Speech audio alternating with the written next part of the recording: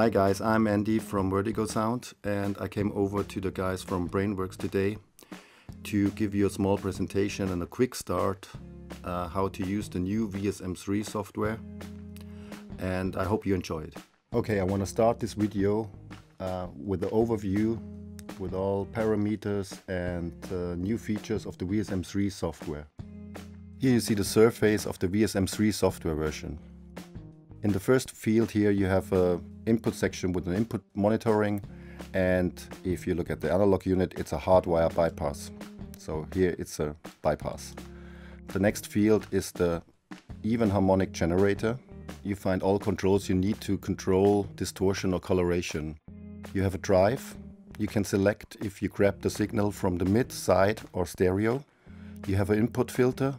So you can say, for example, I want the side signal and only the high mids go into the circuit. You can blend it with the original signal. You have a shape filter. Shape means it's just a high cut filtering the output of the generator. So you can get rid of higher distortion products and the sound doesn't get too nasty. And if you set up all this, you can put in the high mid band, for example here, with a new level. The two LEDs here, the left one shows you the original RMS level, and the right one shows you the new level you put in the high mid band, for example here. Some extra thing is the knee. You can put it to soft or hard. Normally for individual instruments I would choose the soft option. For mastering or more aggressive effects you can set it on hard. You find all those controls on the third harmonic Snare blender too. It works just the same, but you produce odd harmonics. What you don't find in the analog hardware unit is this switch. You can put the unit in parallel, so that means the two coloration circuits are not daisy chained. They are working in parallel and are mixed together via this pot here in the middle. The parallel mode is more like an expert mode. Normally I would start processing in serial mode, which makes things a lot easier. Like in the hardware you find a monitoring switch which gives you control to solo S or M. The LED flashes so you don't forget to put it back on off.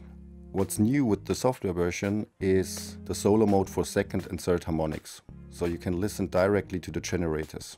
At the end of the signal chain you find two output controls which you can link. It might be necessary if you push the level a little bit too much to lower the level so you can compare it on equal loudness. Now let's go to a practical part, and I want to show you some examples what you can do with the new VSM-3 software.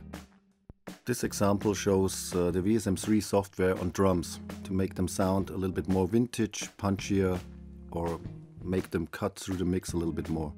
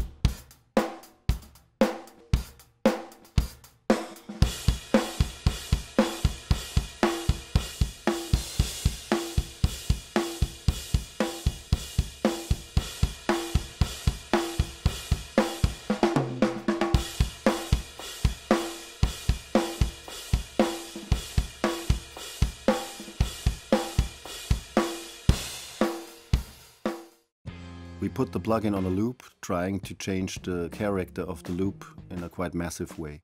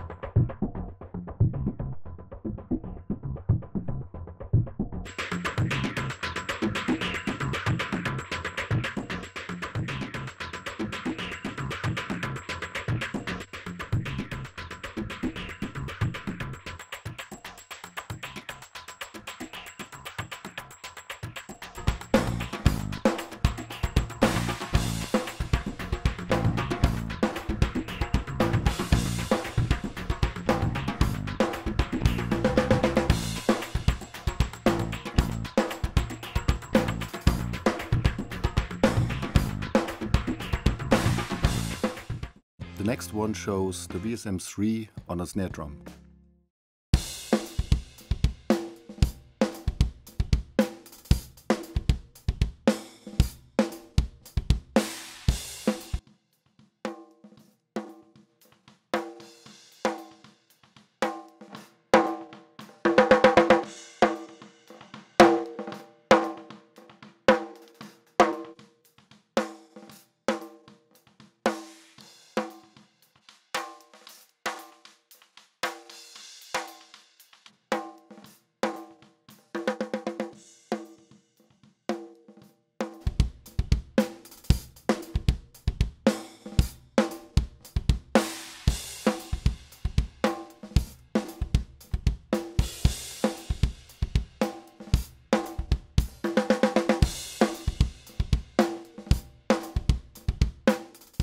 Now we put the VSM-3 software on a DI bass guitar. I tried to make the DI bass guitar sound a little bit more live and amped.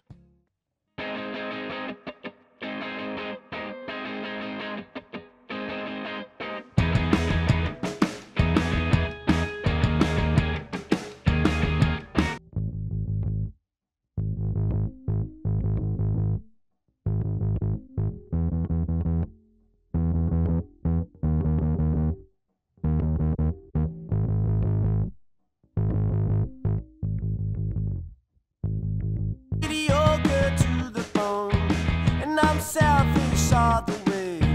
Oh no, I don't wanna change your mind, but just go and try your luck. I could have saved you half the time, but you were given half a fuck.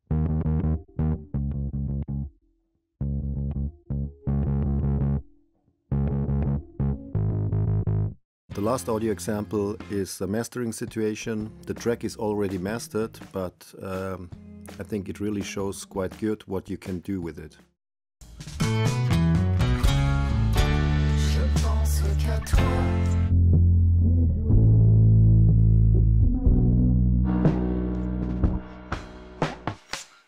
Dis-moi où ça va.